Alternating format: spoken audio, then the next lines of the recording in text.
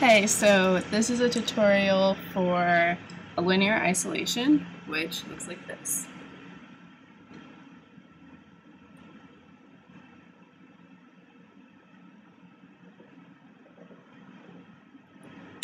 Okay, so the idea with this is that you want the hoop to be moving along a plane like this. Like I mentioned in the first video, it takes a lot from the wallflower and the isopop, where it starts, you send it out like an isopop, and then your arm's gonna move across your body like this. Basically, you're still gonna move your arm up like you do with the anti-spin like this. It's just to a lesser degree. So you'll see when I do this, I'm sorry to stand up here. Okay. My hand kind of comes up and then goes out like this. So instead of it being like this, you're just kind of doing a little bit. And it's going to come out kind of how you do your the wallflower. But then it continues in a little bit different manner. So, great, we can get started with that. Again, I'm going to stress stretching your arms out and trying this in as many places as you can, different arms, different planes of your body, kind of, whatever. Play in a mirror. I can't stress that enough, because you're going to know right away if you're doing it right or not. Even if all you have is, maybe you don't even, you probably would have a mirror in your bathroom. Maybe there's not enough room. Use your computer, like webcam, anything that you can, because with all of these different isolation moves, it really, really does help to see yourself. The other thing that I'm going to say with the linear isolation is practice against a floor. So I'll do a little demonstration of that later, but what that's going to do is let you see how even you're being. So if you can get it to where you're like maybe this far off the floor and it's just going straight back and forth, you know that you like have that move down, right? It's going to help you so much. It's exactly the way that I learned it. I had a really hard time getting it at first. Well, it took me a really long time after my friend showed me, but practicing on the floor and just getting these weird kind of arm motions down will help you a lot. But I'll go over all of that eventually. So to get started with this, basically we're doing an isolation. And just like with the isopop, you're going to push it out. So your arm crosses your body, top of your hand facing the inside of the hoop. Now to get it to go over here, what we're going to do is let it roll over the top, just like you do when you're doing a normal isolation when your hand rolls. And then you're going to grab here, go 11, and then stick it out at 9. Gotta do 9. So rolling it, grabbing it, pushing it this way. See, this is how my grip is. Then my hand rolls over like this, grabs, and pushes out. It's basically, you can think of it as kind of an extended isolation, so to speak. So you're popping out, and you're doing this rollover thing, but then instead of bringing it down, push it out. So practice,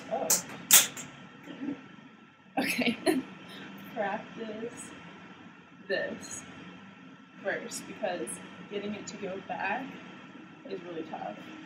Not really tough, but it's just a whole other step.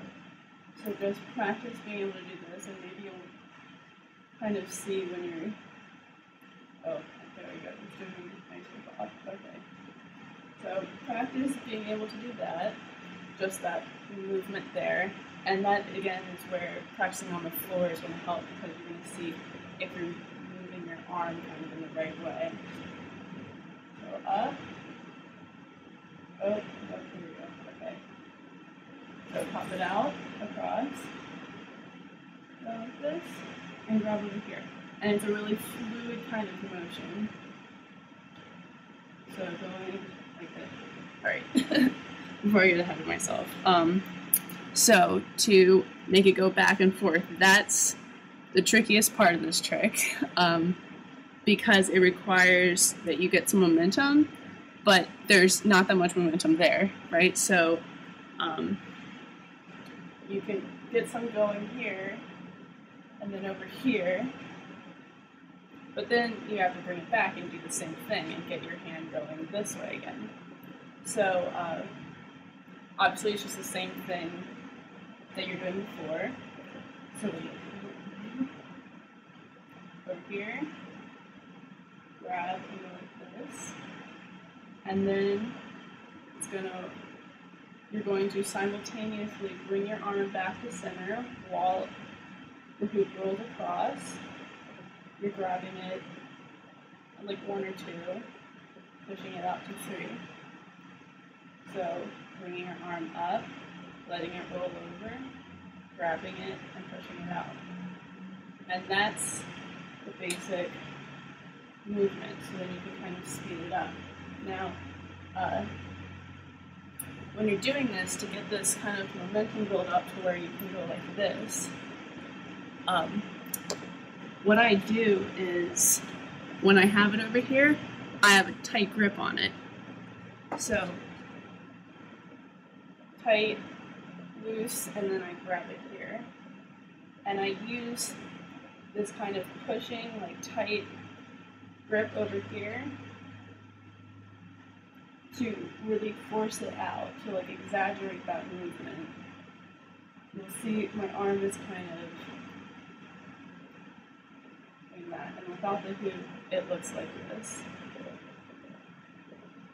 My hand is switching the grip over here. When it crosses my body, it's like this, goes up, and then it's this way. Can also do this on the side, popping it out, and going this way.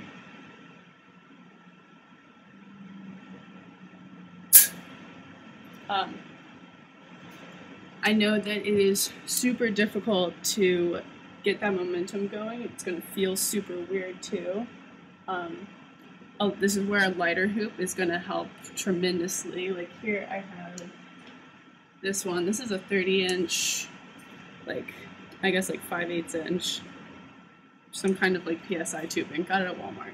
Anyway, I swear by these tubes. I use them all the time. They're so cheap. But even just in doing this, I know it's a little bit more difficult, a little bit heavier, but something probably between 30 and 35 inches, something that's light, is going to be a hell of a lot easier than something that's heavy, because it's going to really tire your arm and your shoulder muscles. So I'll use this just for the tutorials because it's smaller and this room is really small, but this one is really easy to do. And it's hard to keep it in control because it wants to kind of go all over the place. But using those grips that I was saying, gripping it back here, you know, that's gonna kind of keep it in control. Practice your isopops along the floor. This is not very good. Okay. Practice your isopops, practice your linear isolations